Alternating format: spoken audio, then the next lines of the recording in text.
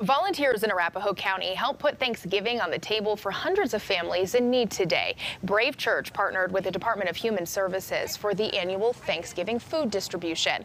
Staff and church volunteers packed food boxes and gave out gift cards to local families. Last year we served about 150 families, which was 800 people. This year we've doubled that, which is really incredible. The need for families has increased due to COVID, and so this is pretty remarkable that we're able to serve almost 1,600 people. Well, almost 200 volunteers put on that event today, helping more than 300 families.